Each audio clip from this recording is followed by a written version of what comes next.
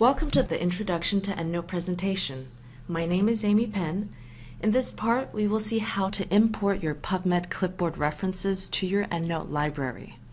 Remember from our PubMed literature search presentation that we have saved our clipboard onto the computer. PubMed saves it under the name PubMed_result.txt. You could, of course, saved it as another name if you wish.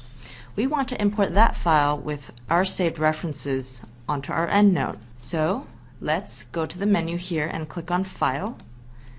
Then we see the Import option.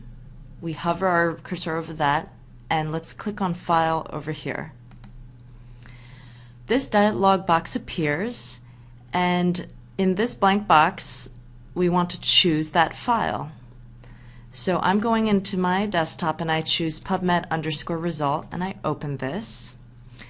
We want to change our import option. So once you click on this drag down menu, you can see that there are many options, but we want the option of PubMed because we want EndNote to understand that it will be reading a PubMed format.